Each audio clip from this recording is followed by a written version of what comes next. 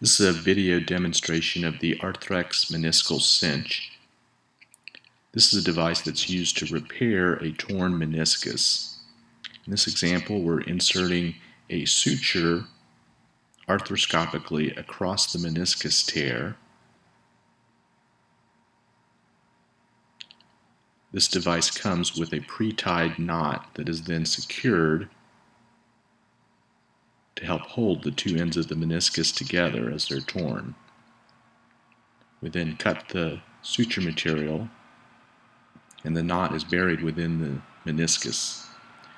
This shows the repair after multiple devices have been placed.